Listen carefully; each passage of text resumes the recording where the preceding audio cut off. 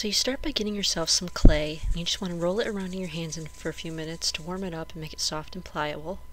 And then you just want to start smushing it out into some long, thin strips. You want to make 2 of those. And you just lay one down and cross the other one over it, leaving the top ends open and then connecting the 2 bottom ends at a point. So then roll yourself another piece of clay.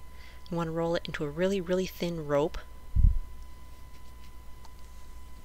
So once you've got it long enough, you'll just loop it in the center and put the loop at the top, put the loop at the top, and then wind the rest of the rope down around the other 2 pieces of clay. And then you'll twist it again at the bottom to make a little point. So here's what you should have so far, and then you'll just cook that.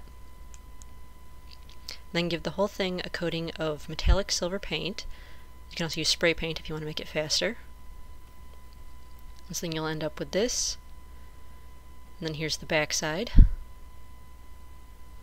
so then get yourself some sparkly plastic beads.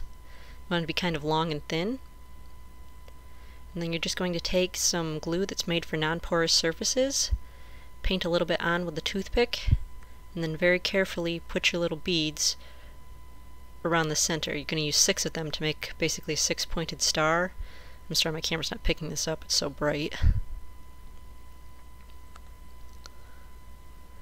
So this is what you should have. And there's a little hole in the very center of it. So what you want to do is you want to take a sticky back sequin and drop it right in the center of that hole.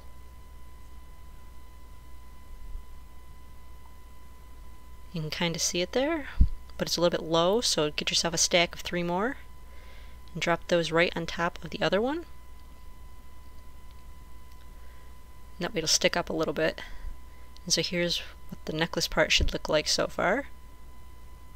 And then to make it wearable, just take a piece of string, spray paint it silver, and then loop it through the loop at the top.